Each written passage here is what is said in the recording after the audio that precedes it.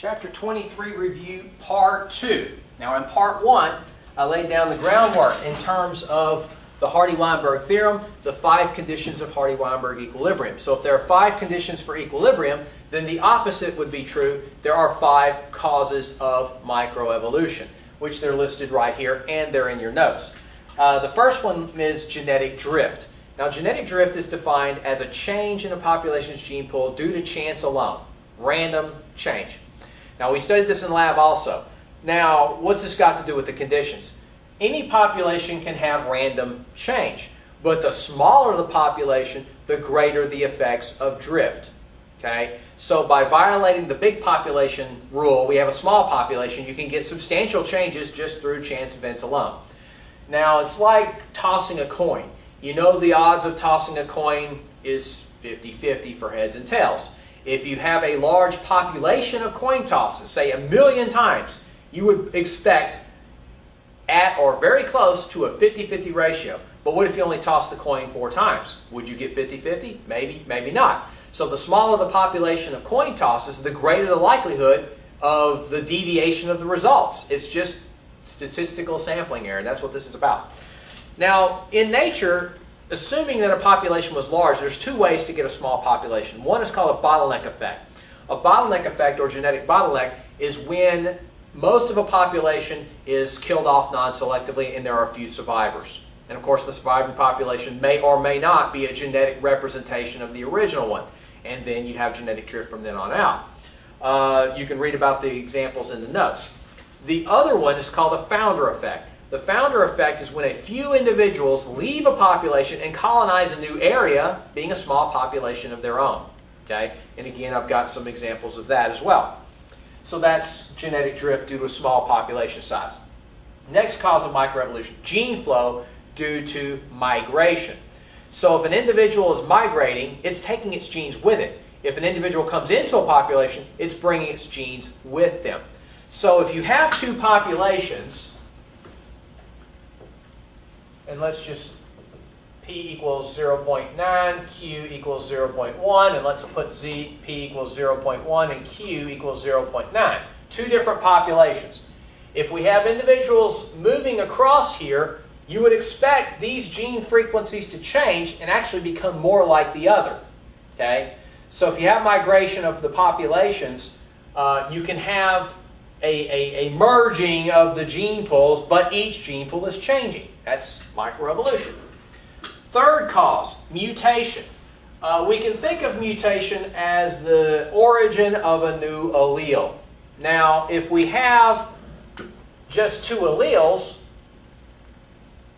and their frequencies are P and Q, and there's only 2 alleles, and their frequencies have to add up to 1. But what if we have a new mutation, and we call it A prime? Well, we have to give it its own frequency, R. So now we have 3 alleles. And you've already changed the gene pool. Now, mutation rates are estimated at 1 out of every 100,000 to million gametes, which sounds pretty small, except when you consider 2 things. 1, there are many genes in an individual, 20,000 plus. And 2, there can be many individuals in a population. So if you do the math, it can actually add up pretty quickly. D, non-random mating. Non-random mating is technically defined as the selection of mates other than by chance. In your notes, I mentioned several forms of non-random mating. Inbreeding, which is the selection of close relatives. This can happen in a species that doesn't disperse very well, such as garden snails. If a garden snail is not going to go very far in its lifetime, chances are most of the snails around it are close relatives. I mentioned assortative mating. This is the selection of a mate most like oneself. This is the case with blue geese and snow geese. Or sexual selection. Now your book talks about sexual selection as an example of natural selection, but it's really an example of non-random mating. But with sexual selection, one mate chooses another based on some sort of a courtship feature that attracts the organism most. Now, what that means is that the trait being selected for out of an array of alternatives, that male or female, depending upon what's doing the choosing, is going to have a greater contribution to the future gene pool. It works like natural selection, but it's sexual selection. Again, the one that's the most reproductively fit is the one being chosen the most because of whatever features. The male peacock with the display is one example. Fiddler crabs, the males have one large claw. That's another example.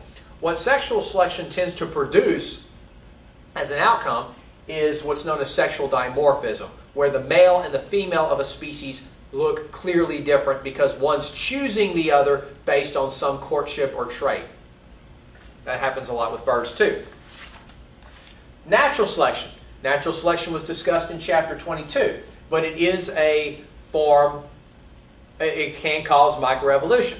Of all 5 causes of microevolution, this one's the only one that can cause adaptive change. It can lead to adaptive changes in the gene pool. The others just lead to changes. Okay? Now, in your book, on figure